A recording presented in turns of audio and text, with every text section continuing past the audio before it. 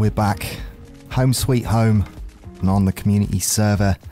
And it's been a minute since we've given you an update of what's going on with all of the community stuff on the Discord and the complete Ragnarok server. So I just wanted to check back in and go through a few of the questions that I get and talk about some of the mods that we've got on the community server.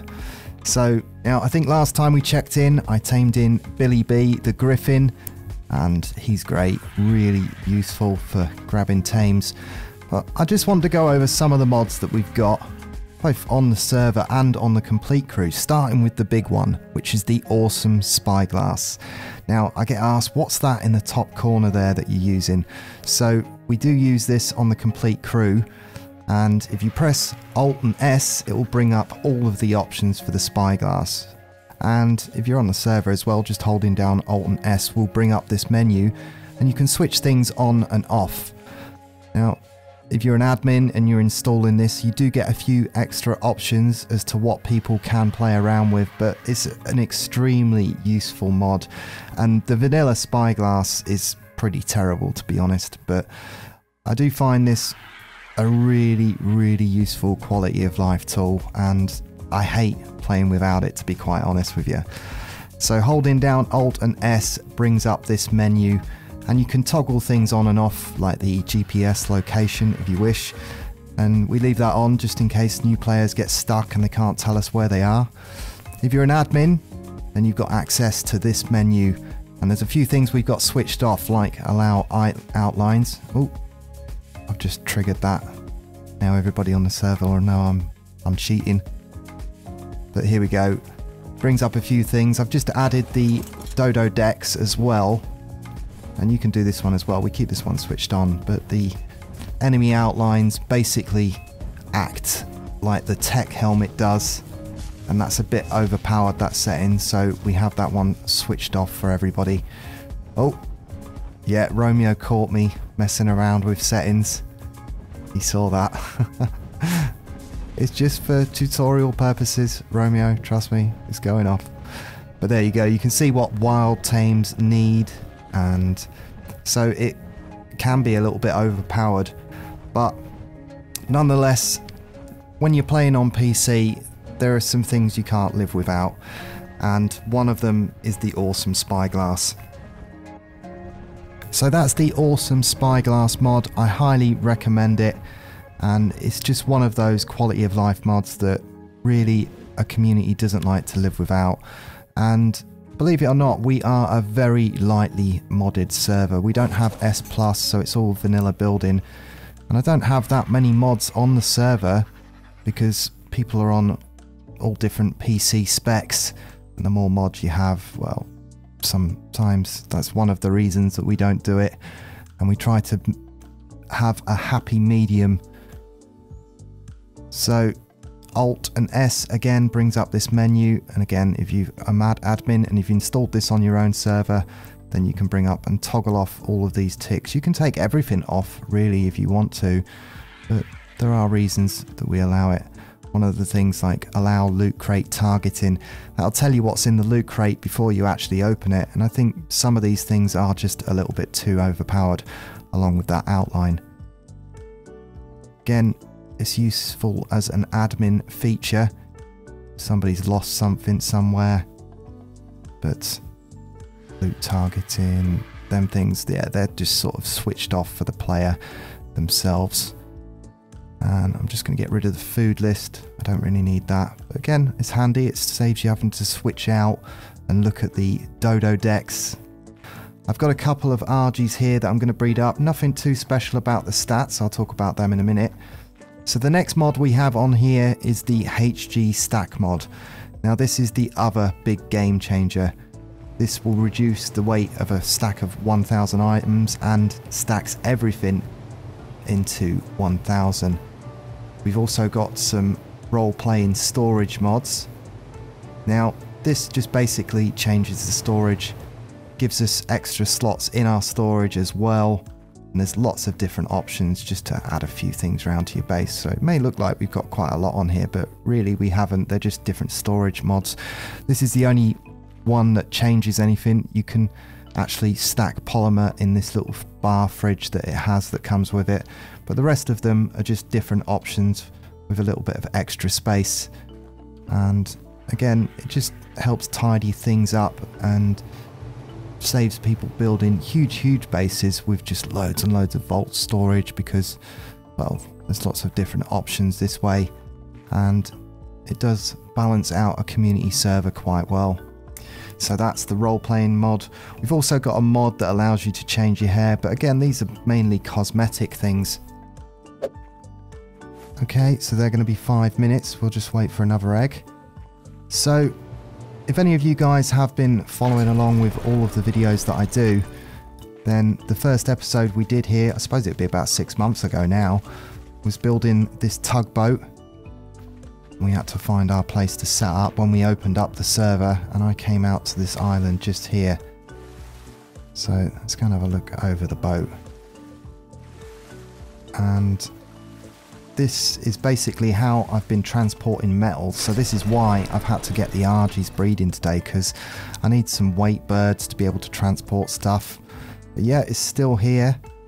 And now I did get some comments about leaving that wall backwards at the side. I know I flipped one round the wrong way, and for everybody that's got OCD, they were like, James, you didn't sort it. I did. There you go. I came back and I readjusted the walls so it does sit tight. And yeah, if you want to know how I built this one and how we ended up here, well, yeah, check that video out. How to build a tugboat.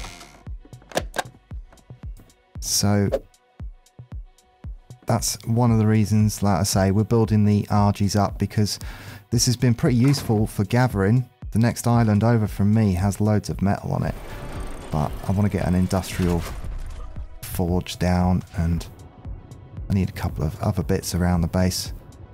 So if you are interested in joining, then you need to be on the Discord, you need to be on PC, and I really can't thank the mods and the admins on here who organise all of this stuff for the community, because I couldn't do it. I'm so busy. I do play here, I do enjoy stuff, but really all the hard work is done by them guys. So just ask for a mod or an admin in chat and they'll hook you up, tell you everything you need to know. But I will tell you that we do expect you to be of a certain age, and I assure you we expect a mature attitude if you're thinking of joining. And honestly, I make all of my content for a mature audience. I focus all of my videos at 18 and over, and I say that to YouTube when I upload all of my settings. I don't actually make videos for kids, and I just choose to remain unoffensive because largely I strive to in real life, to be honest with you. But the Discord, when it comes to the Discord, we only welcome those old enough to be there and old enough to sort of communicate to me and the rest of the team, mostly because I couldn't do it without any of them. So do remain patient with them. They give up their time to build the place and make it what it is, and I couldn't do any of this community stuff if I didn't have those around me that I trust to make it a fun place. And it does need to be organised, and without them guys putting in the hard work, it just wouldn't be able to happen. So that's one of the reasons I needed to get some weight birds on the go today. And of course, as you can see, I haven't really made that much progress, and a lot of the people who join the server, well, they could do it a lot quicker than I can, but I've got so many projects on the go. This place here for me is just a place that I'm taking my time with, and I will eventually do a line of Argies and breed properly with them, see what colour mutations I can get. I love doing all of that stuff, but Ragnarok for me is a more casual, laid back, and I'm in no rush to complete it. Let's just switch you off. Now this one I might use in the future, as it's got 43 points in health, and we might throw that in. I'll put that in the cryo fridge, but I'm definitely going to have to hunt around for some better stats on the Argies.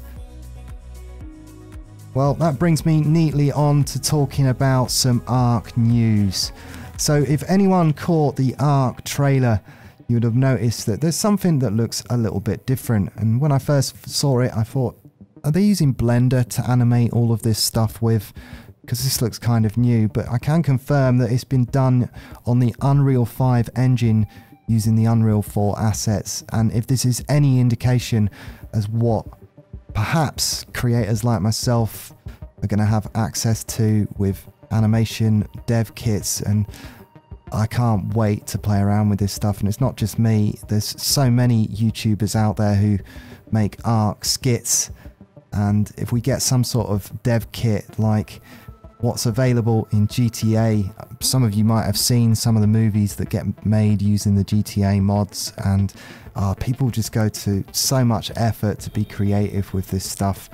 And that brings me neatly onto the creator that I'm going to be working with this weekend, Bunner. So myself and Bunner have been teaming up to do some little projects together, and I can tell you, as an ARC YouTube creator, teaming up with somebody else and doing some collaboration work has been an absolute highlight of doing all of this stuff. And I've got nothing but respect for what Bunner does. He certainly really works hard on his edits, and when he does these skits, well, it does take him a long time to do them, and it's definitely a passion project for him. And as we was looking at the trailer before, Bunner is definitely going to utilize this sort of software, I'm sure. And if he gets access to working with some of that animation stuff, I mean, I would just love to see what a creator like Bunner could come up with. But let me share a clip from one of his latest episodes with you and see what you think. Yeah, I've got the chills too, buddy. Well, butter my biscuits and slap my ass with a flip-flop. It's a beautiful day out here. Sharon! Sharon, have you seen how beautiful it is out here? This is too much fun. Oh, Jesus Christ! William? William, what was that noise? Oh my goodness! William! William, no! Ah! So Bunner is a fantastic creator, and that's why I reached out to him to see if there was a way that we can somehow collaborate. And if you've ever had to do this, it's hard because he doesn't know me, and we both work and produce our content in a different way, but you have to see if there's any sort of chemistry there, don't you? You have to see if you can have a banter. And yeah, he doesn't know who I am. So the first thing we did, and both of our first YouTube collaborations, and it was done in the form of an event and a team building exercise, I guess. So it was great fun. And I think future James has enough time to cut to some highlights of that first YouTube collaboration. Jay, I don't want to scare you, man, but everybody else on the green team has nailed that gold circle. So if you don't nail it now, it's really embarrassing. Don't pressure him. Thanks for no pressure. Yeah, no trust pressure, Jay. dude. You're fine. No pressure. Hey, go. Jay, all you need to do is get this. Make us proud, Jay. Make us proud, man. Oh, shoot. No! Alright, so I'm not mad or anything, Jay, but what in the hell was that? I don't like this side as much, Vex. There's like some sun glare in my eyes. I think he has the land advantage. Suck it. Go. Oh no! Ah, yes. Oh no! Let's go. Okay, we're a go. Let's go. Go? In there. Yep. And press spacebar on here and you'll get hung into the arena. Wow. Whoa. Whoa. I don't know how to get down. Oh, it got me. Ah.